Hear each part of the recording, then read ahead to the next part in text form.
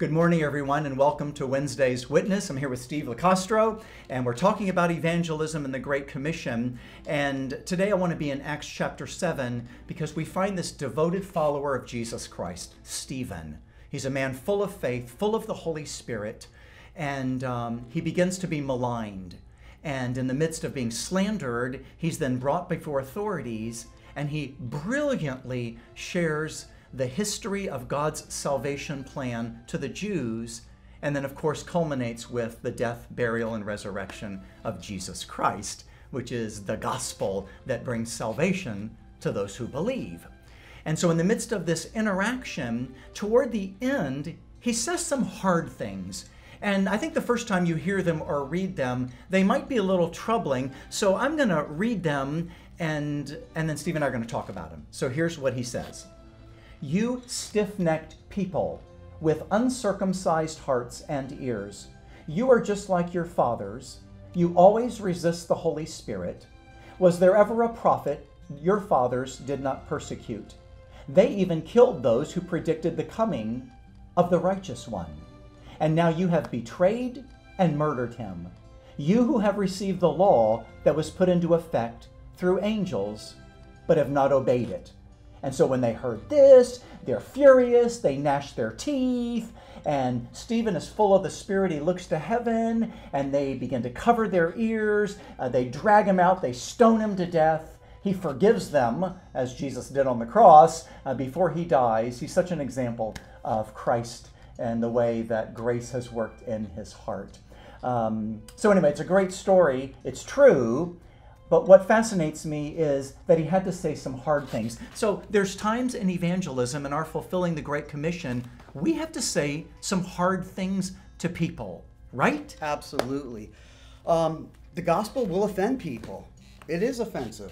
And depending on the audience, depending on who you're talking to, depending on a couple different factors, but yeah, sometimes the truth is really hard to deliver, and it can be feeling like a mallet. Yeah.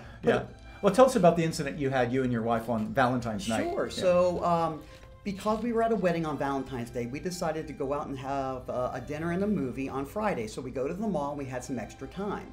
So as we were going around the mall, I approach a kiosk, and there's a young man there, and he asked me about my tattoo. My wife says, "Here we go." She walks off. So we have a conversation. He says he wants to get a tattoo, and he says he's a Norse, which is part of the Viking religion, to say it more generally. But he was sharing, and of course that opened up conversations about the gospel, about Jesus, about God, about hell. He explained that his hell is different than our hell, and he had a very just obscure version of what hell really is. There was a point, though, I shared with him that hell is going to be eternal separation from God. And he shared with me earlier that people would come and share the gospel with him. One girl constantly would come and share the gospel with him. And here I am again sharing the gospel with him. And I said, so hell could be a place separated from God where you just continue to hear the echo of the gospel being told to you by me, by others. And it was the most beautiful, precious gift given to you, and you rejected it. I want him to lay down his head at night and think about that. That's a tough thing to say. And I think sometimes in evangelism we want to be winsome and we want to win friends, and we realize in ministry, I think the longer we do this, that there are times like a parent, you have to say hard things. You have to just confront when there is misbehavior. Like even when you talk to people, nobody's going to understand the gospel if they don't understand sin. So when you talk about sin, you got to talk about the law. Yes. And then everyone has this illusion or delusion that they're good when the Bible says there's no one good, not even one, Romans 3. So we have to talk about the law. We have to talk about sin. That can be uncomfortable. I've found it to be comfortable at times, and people can bristle and what are you telling me? And because if they admit they're sinful, they're bad, then they have to admit something's wrong and I need to make it right. And then, of course, we know that leads them to the gospel because that's God's provision for forgiveness, is Christ's death, burial, and resurrection. But we have to say hard things. So, hard things. Yeah, absolutely. For him, because of the way the conversation went, because he knew I cared about him, I told him. I said, this is uncomfortable for me to have a conversation like this. So you just came out and said it? Oh, yeah. That's good. I'm just transparent and true. Good. I'm not gaining anything by doing it. Right. Right? I don't have to earn my way to heaven. Right. Christ did that. Yeah. So I opened up more opportunities to share with him, and he wants to talk about it. His name's Mateo. I'll go see him again, and we'll have healthy conversations about Christ. And my hope is that he'll come to see Jesus Christ as his Lord and Savior. Amen. Boy, may that be our heart today, wherever the Lord sends us. And let's not be afraid that if the Lord moves on our hearts and we have to say something that might be difficult, that we'll have the courage to do that, and people will know we're doing that because we love them and we want to see them come to faith in Jesus Christ. Yeah. Why don't you lead us in prayer as we close? Thank you. Dear Lord, you are so wonderful.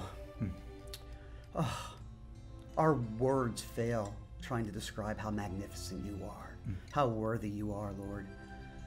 Lord, we come to worship you in many different ways, but sharing the good news is one of the ways I cherish most. Lord, thank you. Give us opportunities that are evident to us, Lord, to share the gospel. Yeah. Lord, just give us like a head start on our day, that we want to come alongside you and your work to impact your kingdom, because we love you. We adore you, Lord. Yeah. And we want to see you glorified.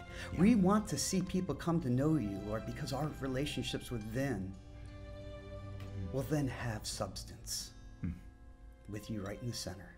We love you, Lord Jesus. Yeah. Holy Spirit, lead us today. Open our eyes to the opportunities and help us to be obedient in them. Yes. In your precious name, Jesus, we pray. Amen. Amen. God bless you.